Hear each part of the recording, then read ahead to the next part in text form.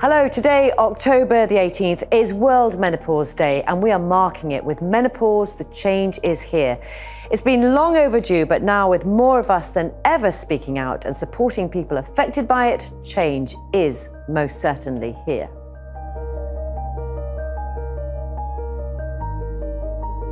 My symptoms are lack of sleep, or waking up in the middle of the night about 2:30 and then can't get back to sleep, and then worry about the fact I'm still awake.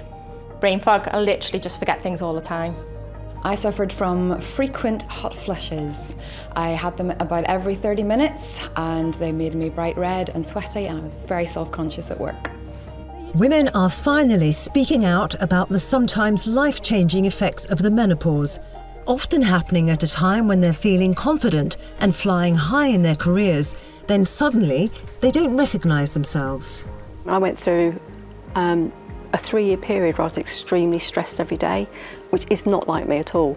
I was waking up with my chest was tight and I didn't connect it to the menopause whatsoever.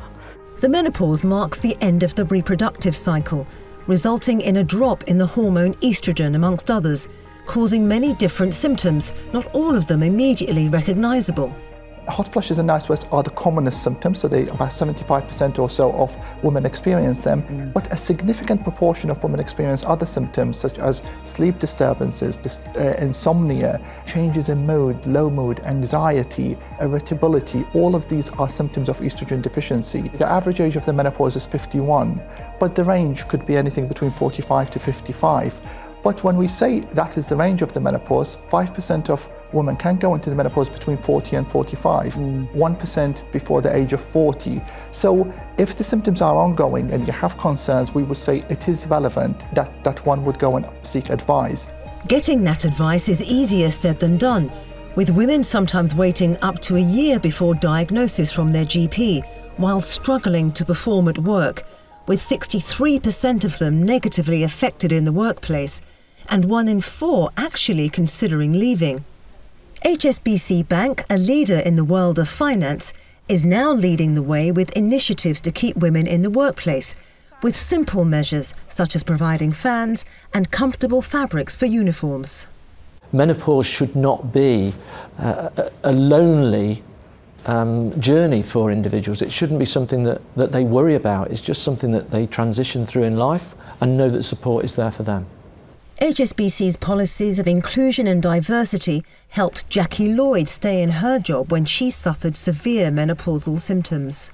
I did genuinely consider packing it in and having a break from work because it did become intolerable. The bank is now the UK's first employer to be accredited as menopause friendly. I absolutely believe my managers understand the menopause much more widely now. I feel far more comfortable speaking about it in the workplace to my manager if I'm not feeling right, and it has become a subject that is not as taboo at HSBC. Breaking the taboo around menopause is what motivates Henpicked, Menopause in the Workplace, an organisation who helped HSBC and other companies to gain accreditation for being menopause friendly. It's about creating an environment where it's comfortable to talk about menopause, whoever you are, and for an individual that's experiencing symptoms to ask for support and get it. So whether that's small workplace adjustments or if there's something about the facilities, the temperature, for example, that's getting in the way at work. And actually, so many employers now are looking at their uniforms. So I know HSBC UK, who were the first employer to be accredited in the UK, they actually implemented menopause-friendly workwear with breathable fabric and a more comfortable fit.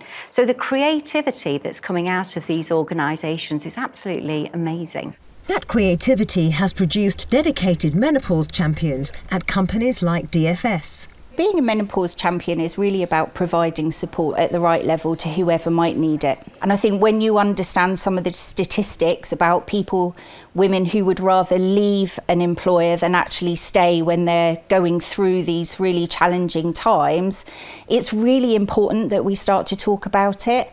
Senior managers are working hard to ensure that everyone, including men who want to support their female colleagues, can access help, whether that's online or in person. What we found is that a lot of colleagues in our manufacturing sites, for example, aren't in a position to easily get the access to some of the digital support we have, such as the Peppy Health app. So what we're doing is we're working with partners such as My Menopause Centre to make sure that the support we have in place is accessible face-to-face, so clinician-led face-to-face sessions for women that are impacted by the Menopause Centre in their workplace. Where online support is the best option, the Peppy app has been created to support employers who want to provide expert advice and information to those who need it. Without Peppy, I would not have had the confidence to go into work and say, by the way, I'm menopausal, you're going to have to work with me sometimes. Hi Jules, Kathy here from Peppy, Director of Menopause Services. I'm here to answer your questions and to help you through the menopause and the questions that you've got about it. Do you want to start by just telling me what it is that's troubling you and why you're here? So when an employer signs up with Peppy, their employees have direct access to somebody like me, a personal menopause nurse that they can ask any question they want about their own personal menopause. Maybe that's about symptoms, maybe it's about treatment options, maybe it's about dealing with managers and support at work. Of all the people going through menopause, 75% say they have some sort of symptoms. Of those, 25% say their symptoms are moderate to severe. But only 10% get some sort of medical support. Using an online resource like Peppy allows employers to display their duty of care credentials while providing that support. In our organisation we have over 3,000 women of menopausal age between 45 and 55, so that's an awful lot of our colleagues who are going through menopause symptoms every day, some of them severe, and so there's many advantages to us as an employer, not just for their well-being, because we care deeply about the well-being of our colleagues, but also from the point of view of increased engagement in the workplace, job satisfaction, reduced absence, reduced attrition, and really just attracting new colleagues as well. I think it says a lot about your brand as an employer if you are supporting, menopause in the workplace. Financial services are an area that menopausal people can find difficult to navigate once symptoms start to make an impact. Standard Chartered Bank is looking at this issue. The action planning that we are doing in Standard Chartered is broadly in two buckets. The first bucket is leveraging inclusive policies, so providing flexible working to our colleagues, providing workplace adjustments to women who are suffering from the menopause, infrastructural support, so things like sanitary products, spare uniforms for the front line, etc. So those are what I call inclusive policies that we have to support our colleagues. The second category is much more around education and awareness. So we have developed detailed guidance for our people leaders on how can they support their teams. We have got our employee assistance program specifically focused on menopause and to provide support to women who are going through the menopause. We are also looking for additional training on the topic through our online learning channel. We call it Discover.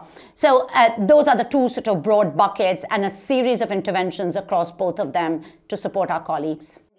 There's also a need for more openness so that the menopause is not a taboo subject. I very strongly believe that the more we are able to normalize some of these conversations inside the organisation and create a culture that's focused on inclusion. Menopause for us is part of an overall well-being issue, but it's also an overall inclusion issue. And I fundamentally believe that the more we are able to do that, we can build an environment which is far more inclusive, which makes us more attractive, not just to attract, but retain diverse talent.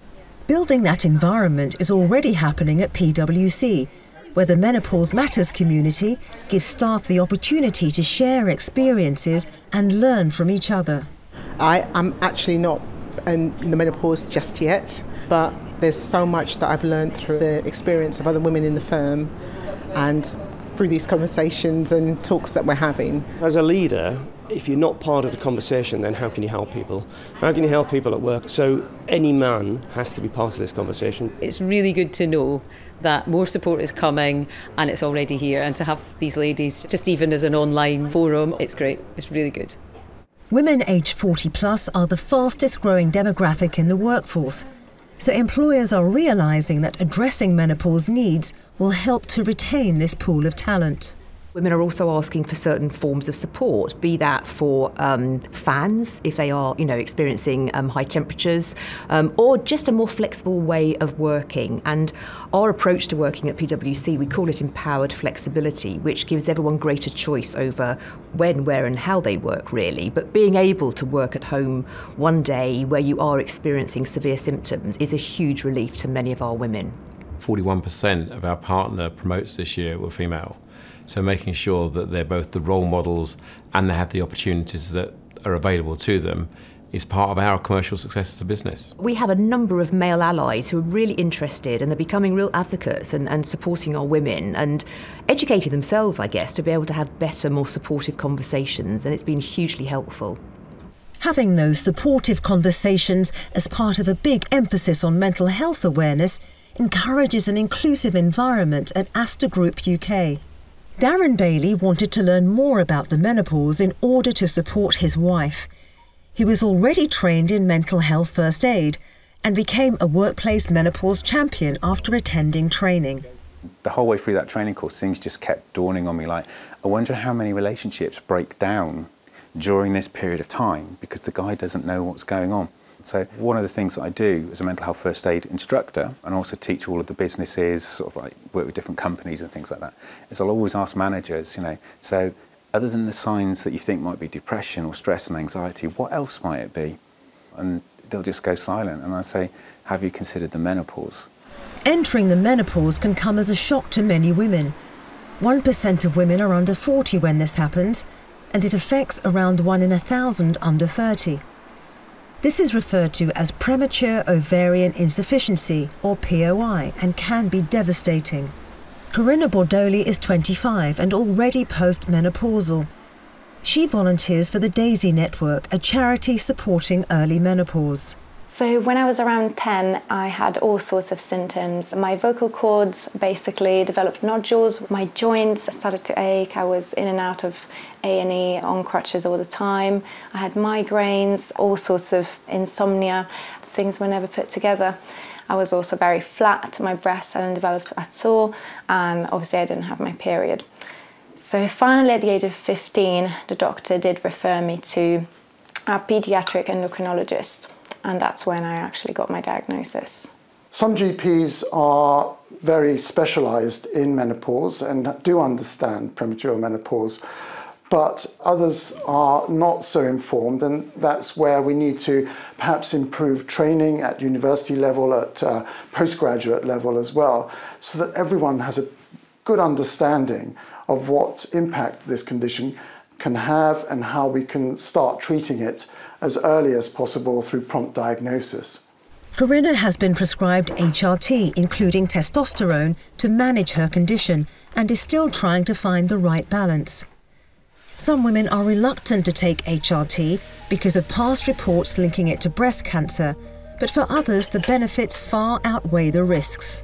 Combined HRT in the form of estrogen and progestogen can result in a small increase in the risk of breast cancer. However, that increase is small and the risk is low, both in medical and statistical terms. But what would be relevant to emphasize is this should not be taken in isolation. So this should be taken in the context of the wider benefits as well as this risk when you talk about HRT. In other words, talking about the benefits and quality of life improvement, but also the significant reduction in osteoporosis and osteoporosis-related fractures, the significant reduction in cardiovascular disease and cardiovascular mortality, and for that matter, all-cause mortality. So what we would advise to look at the British Menopause Society website, at the patient arm of the Society Women's Health Concern, and there are plenty of information there in the form of videos as well as written information to explain what the menopause is, what you can do about it. It's important to remember that not everyone will have a bad experience during the menopause. Medicalising the condition isn't always necessary. A healthy lifestyle can go a long way to help women make the most of this time. At Essity, whose products focus on making women feel comfortable, this is the message they want to promote. We know when we talk to consumers that this time of life is the time of life where we are most confident and most at ease with our bodies. Let's face it, menopause brings about huge changes to anybody's life really. Our role as Tenor and Bodyform is very much around helping people to feel well equipped and well informed about things that might change during that period, so that they can make the right product choices that will help with the likes of bladder sensitivity and incontinence right through to intimate skin changes. Really, it's all about opening up the conversation, make people recognise some of the symptoms and talk about them, whether that's to friends, whether that's to family, to your GP. For me, it's a bit like, I'm not going to be apologetic about my age. This is how it is. One life, kind of get on with it.